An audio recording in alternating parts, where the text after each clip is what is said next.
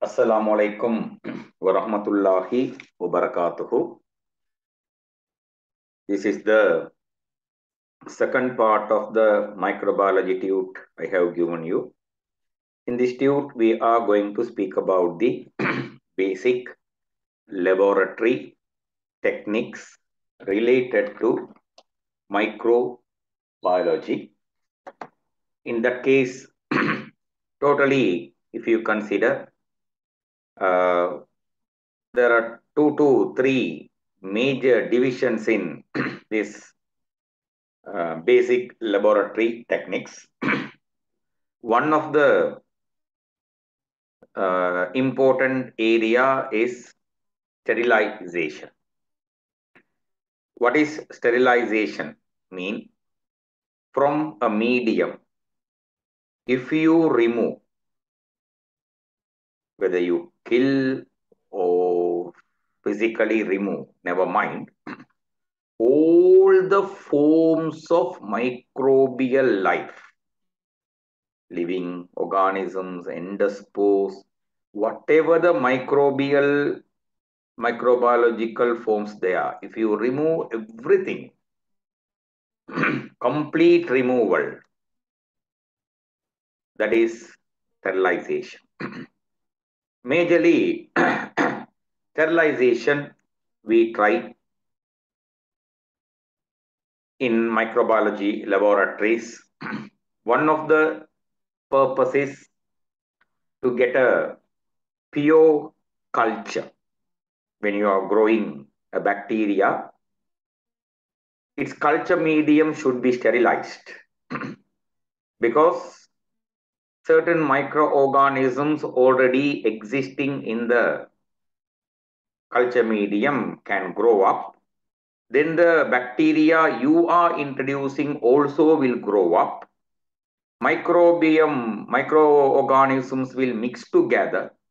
Then there will not be pure cultures there. Like this, for sterilization, there are many objectives there. If a sterilization is done in a hospital, it will be in an objective of maintaining sanitary conditions, preventing infections from one individual to another individual.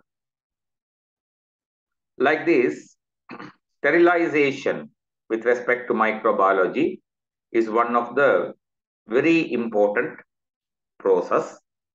In the sterilization, there are 2 types of sterilization. Physical sterilization there, and other one is chemical sterilization. Physical sterilization is classified into 4 methods: moist heat sterilization, dry heat sterilization, filtering using a membrane filter, filtering, and finally exposure to UV radiation. All these are categorized under physical methods of sterilization. After completing physical methods of sterilization, we will go and see what's written in chemical method of sterilization. In the physical method of sterilization, first of all, we take moist heat sterilization to our discussion. Here, in moist heat sterilization, we generate high temperature steam under high pressure. The basic idea there is a high temperature steam. Normally, steam you will obtain in 100 degrees Celsius. But in moist heat method, we develop a steam which is 121 degrees Celsius. When the place or the object or the medium is subjected to moist heat sterilization, the high hot steam will penetrate the microorganisms. Due to the higher heat of steam, the microbial proteins will be denatured. Due to denaturation of microbial proteins, the microorganisms will be killed. This is the basic idea. Right. To whom we can apply moist heat sterilization mean? Here they have given a list. One, it is culture media.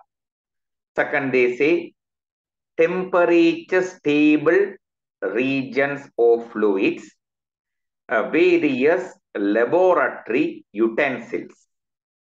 Whether culture media or regions, if you consider them, the most significant feature in them should be in that particular temperature, 121 degrees Celsius, these materials should not undergo denaturation. Their quality should not change. That means under high temperature, the culture medium should be stable, the region should be stable, the fluid should be stable. Then only it is applicable.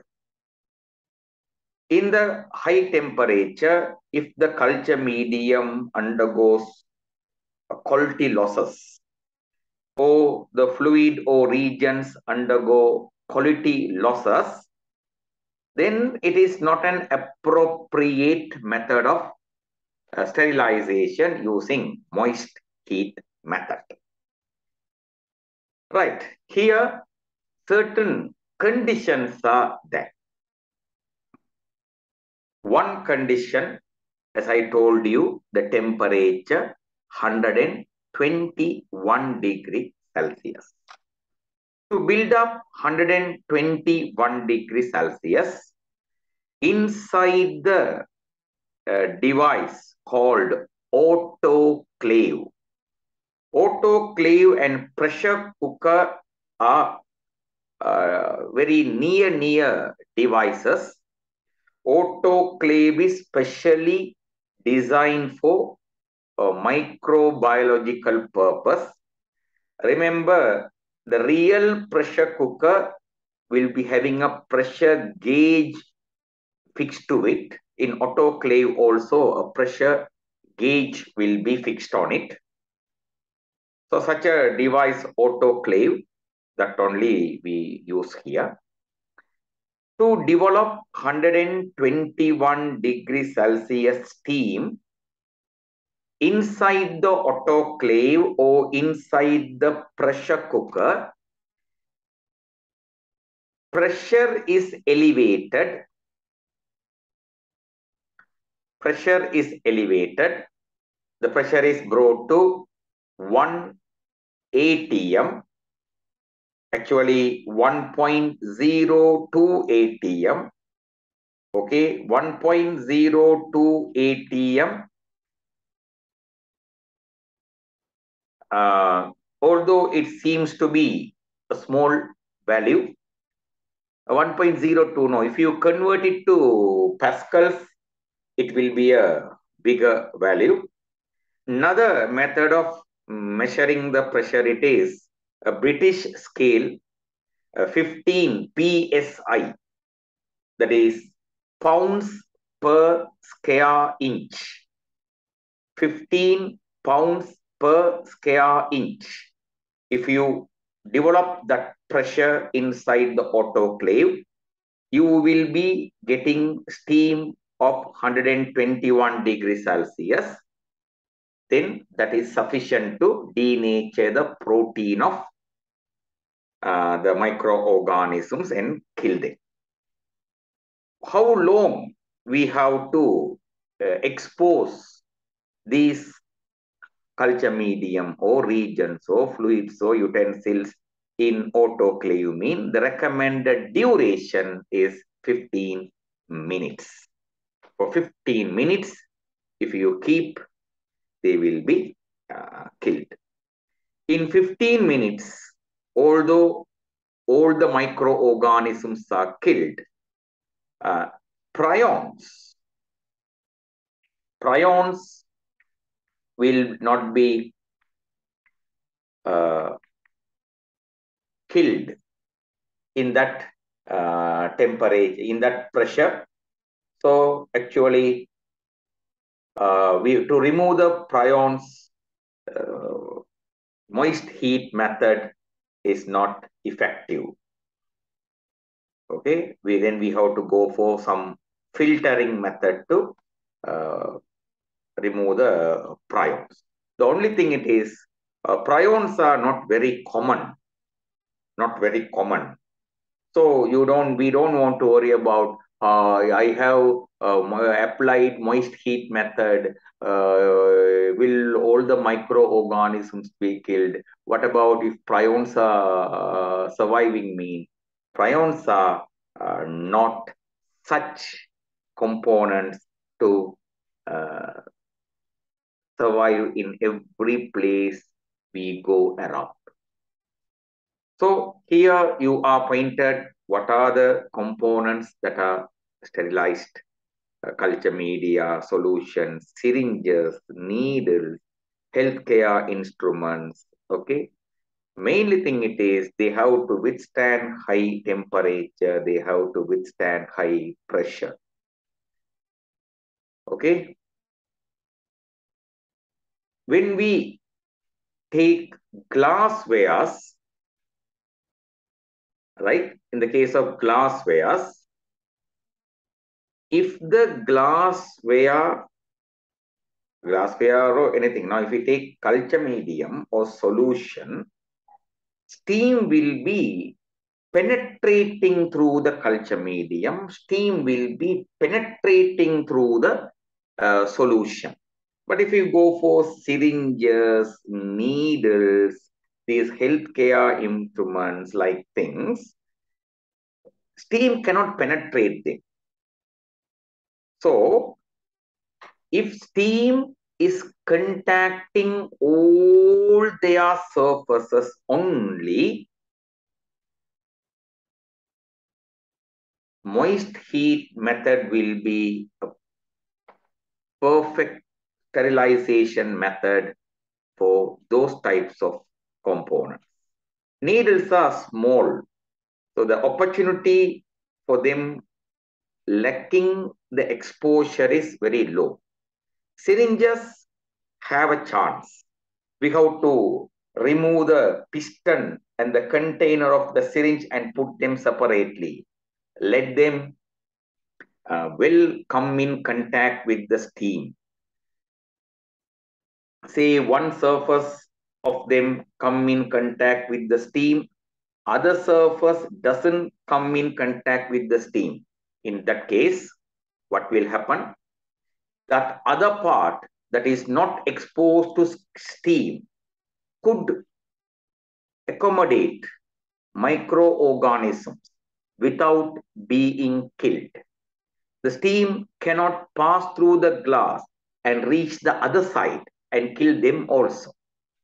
So it is very important if you are sterilizing glasswares, plastic items like things, all the surfaces should be exposed to steam. Then only it will be a successful method. Okay, that is regarding moist heat sterilization. The major method we try to sterilize glasswares and metal materials is dry heat method. In the dry heat method, you are pointed here, glasswares, petri dishes, pipettes, inoculation loops, inoculation needles, scalpels like materials are sterilized. If you take glasswares, petri dishes, and pipettes, For them, we go for hot air oven method. For inoculating loops, inoculating needles, scalpel-like ones. Metals, no? Heat stable metals. If they are heat stable metals, then the method suitable is direct flaming, holding them directly in the Bunsen flame. So if you go for the order, first of all, they choose direct flaming. What do you have to do? So on the Bunsen burner, take the inoculating loop or inoculating needle or scalpel, hold them on the Bunsen flame until it becomes red hot. If it is becoming red hot, in that place, all the microorganisms will be burnt away. No any microorganism will be thereafter surviving. But on the heating time, if this metal material melt or something, then it will be a failure method. Heat stable metals, but thing is this, inoculating loop or inoculating needle or scalpel like materials, they are made with heat stable metal considering their sterilization. Otherwise, there's no point of view. Okay, by making an inoculating needle. Second, it is incineration. Incineration is an oven. Okay, it's an oven. We burn. We burn. Okay, it is also a burning method. Completely burning hospital wastes. Like things are not good to throw out to the environment. They can infect other people. In those places, we put those waste materials inside a large oven, burn them. Even we don't allow their waste gases to come out. It is properly filtered out. That kind of a method, incineration. But incineration is not generally practiced in a microbiological laboratory. Microbiological laboratory, one it tries it is direct flaming, other one it tries it is hot air sterilization. It is an oven sterilization. Microorganisms will be burnt or oxidized at a higher temperature and hot air sterilization. Okay, to whom it is applicable mean mainly glasswares, petri dishes, flasks, beakers, bottles, glasswares, thermally stable glasswares. When you are doing it, you have to wrap each of the glassware with newspaper or a paper. Well, wrap it and keep it inside an oven. That oven is not the oven that we are using at home. Okay, it's a baking oven. That's not the right one. Hot air oven is there. It is mainly noticed in the laboratories. As I told you, it will be noticed in the laboratories. Mainly, I have noticed it in the university laboratories. I have not noticed them in the school laboratories. You know, the standard of school laboratories, though they have less facilities, that available facilities also not used by the schools to give the students the best experience of learning. Okay, leave that one. How long we keep these devices in the hot air oven? 120 under 127 degrees Celsius, you have to place it for 2 hours. That is the hot air sterilization, right? Breaking that, I am coming to the next heading, pasteurization. Actually, pasteurization is not a sterilization technique. Complete removal of microorganisms is not expected in pasteurization. The milk you buy from the food city, supermarkets, the bottled one, the packeted one, they are mainly pasteurized milk. Packet milk, Highland packet milk you buy, pasteurized milk. Rich Life, pasteurized milk. Okay? Pasteurization's main objective is destroying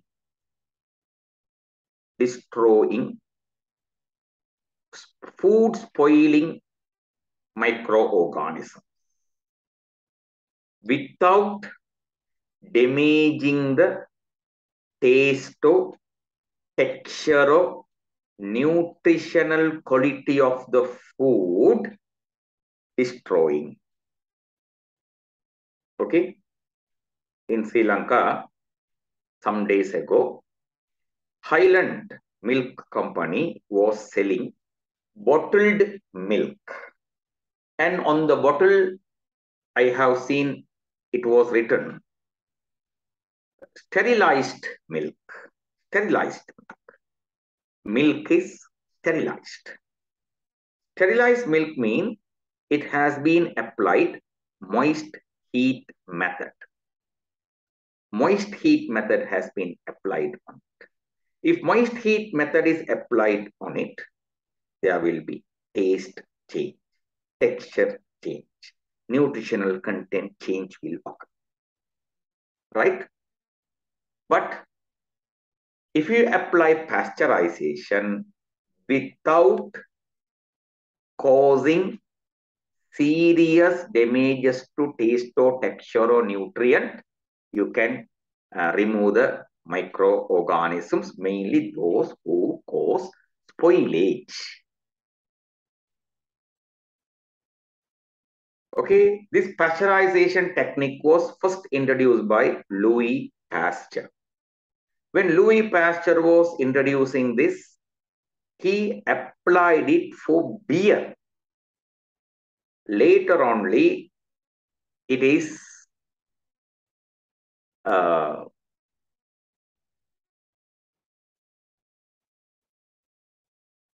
shifted to milk. In pasteurization,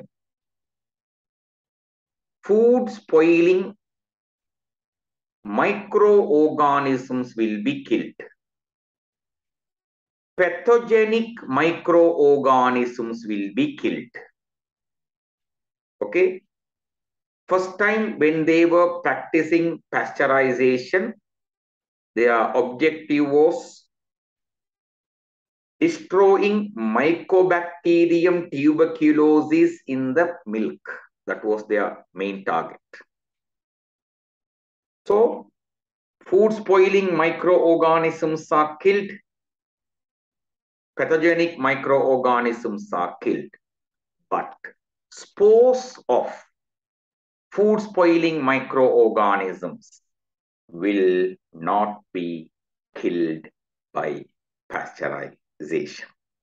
Due to that reason, those endospores can again grow into food spoiling microorganism and again spoil the food. Due to this reason, pasteurized milk or pasteurized food should be kept in refrigerator. So during pasteurization, food spoiling microorganisms are killed, pathogenic microorganisms are killed, endospores of food spoiling bacteria are not killed. They can grow and spoil the food. So to prevent their growth, we are keeping them under refrigerator. Okay. In the pasteurization, there are three methods there. One we call high temperature short time method. Here, the milk is kept under 72 degrees Celsius for 15 seconds. Second, low temperature, long time method, LT method. Here, the food is kept in 63 degrees Celsius for 30 minutes. Nowadays, another method they try, that is UHT method. It is a flashing method. 140 degrees Celsius steam. The milk will be exposed only for 5 seconds. Okay. And UHT method will be killing the endospores because temperature is 140 degrees Celsius. If the temperature is above 121 degrees Celsius, the spores will be killed. So if you apply HT-ST method or LT-LT method pasteurization, refrigeration is compulsory. UHT method, if you apply, refrigeration is not compulsory. The Rich Life, Highland, milk packets, that box like one you buy from the supermarkets are mainly treated under UHT. The difference between UHT method and other method it is after UHT application, as the endospores are killed, they can be placed in the room temperature in a sealed condition. Okay. When you buy Rich Life, on the box it is written, after opening, refrigerate it. If you cut open that box, now from the air, endospores can enter and there they can grow, they can spoil the food. So this kind of a story is there under pasteurization. So rest of the ones, inshallah, I will record it and send you in the next video. Okay. So, Allah Assalamu alaikum.